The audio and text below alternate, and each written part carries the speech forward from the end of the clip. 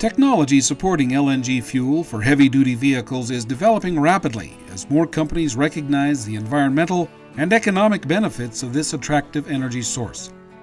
Fueling an LNG-powered vehicle is not difficult, and the process is becoming more streamlined and straightforward.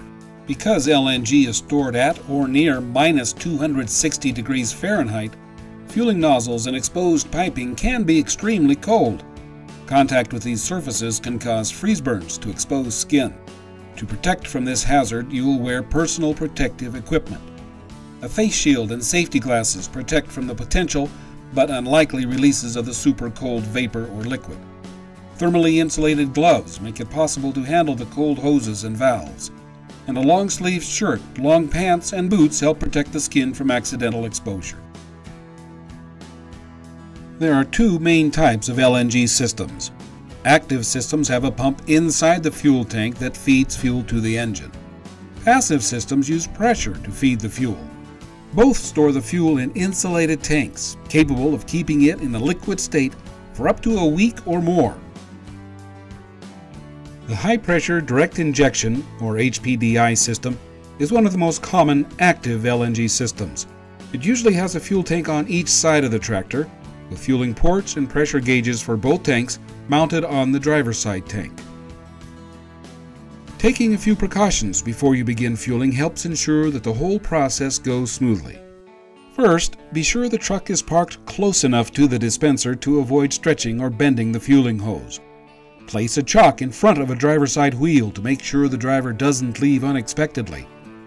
Ask the driver for the keys. This will prevent him or her from driving off too soon and damaging the truck and the fuel dispenser. Next, attach a cable to the tank grounding lug to provide a ground.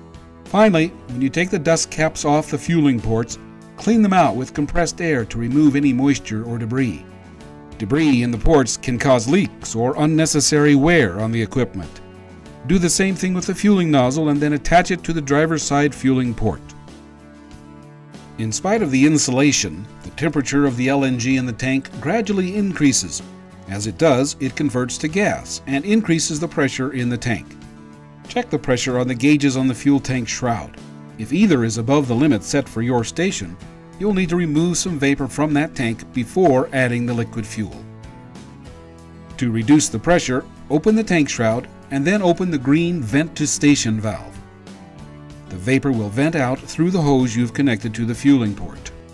When the pressure reaches the designated level, close the valve and press the LNG button on the dispenser. Fuel circulates from the storage tank for several seconds to cool down the dispenser, and when it is sufficiently cooled, fuel begins flowing to the vehicle. The dispenser shuts off when the tank is full. Wait about 30 seconds before removing the nozzle to give the pressure in the hose time to dissipate. Open the nozzle handles slowly to prevent damage to the seals. Next, attach the nozzle to the passenger side tank fueling port and follow the same steps to vent if necessary. Press the pause resume button to start filling the second tank. When it is full, return the fueling nozzle to its receptacle on the dispenser, reseat the protective caps, and complete the necessary paperwork. Passive LNG systems use a slightly different method of injecting fuel into the engine. They require a higher level of pressure than active tanks and use this pressure to deliver fuel from the tank to the engine. A heat exchanger in the fuel line uses engine coolant to raise the temperature of the LNG and turn it into a gas. The steps to fuel a passive system are similar to the active system. The biggest difference is in the way you lower pressure. Chart Industries makes one of the most common passive LNG systems. You can identify a chart tank by the venting port on top of the engine shroud. When you need to reduce pressure, attach the venting hose to this port and then open the vent to station valve. When the pressure comes down to the required level, close the valve and follow the same steps as when fueling an active system. Clean the fueling ports and nozzle with compressed air, attach the fueling nozzle, and start the dispenser. When you finish, disconnect the grounding cable, remove the wheel chock, and give the receipt and the keys to the driver. Specific procedures and equipment can vary from station to station, but LNG fueling is safe and easy when you understand the requirements and follow the recommended precautions.